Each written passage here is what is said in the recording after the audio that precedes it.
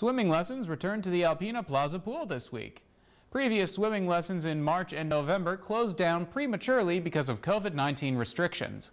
With said restrictions lifting, the pool has resumed lessons on the first Wednesday of the month. Plaza Pool Director Krista Morrow says people whose lessons were canceled will get a credit towards new sessions. Anybody that was in the March lessons or the November lessons do get a $25 credit if they were in the levels.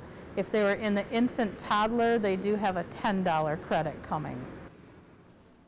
Morrow says safety precautions will be strictly observed. Anyone in the pool room has to wear a mask unless they're swimming. The CDC says a well-chlorinated pool will render the coronavirus ineffective. If swimmers maintain 6 feet between them, they should be relatively safe. Parents can register for lessons at alpenaplazapool.com.